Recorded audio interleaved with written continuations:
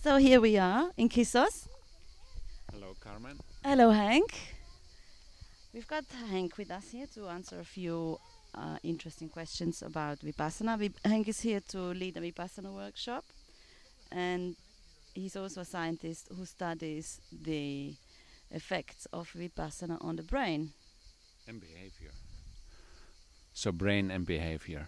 Okay. And I'd like to tell something about it Yes. after your questions. So studies have shown that regular meditation practice changes the chemistry of the brain. Can you briefly explain what happens? Yes, brain states, and those include emotions. Many of them are determined by the chemicals we have in the fluids in our brain. In the middle of the brain, there is a fluid called cerebrospinal fluid. And if there are certain chemicals, we feel this way, and if there are other chemicals, we feel the other way. For example, loving kindness is probably related to oxytocin, because that's a chemical that gives bound, like the motherly bond, and between partners. There is also chemical endorphin, beta endorphin, that gives a stabilizing mood. And because when we are stabilized, you feel good. So that's related to yet another chemical, the dopamine.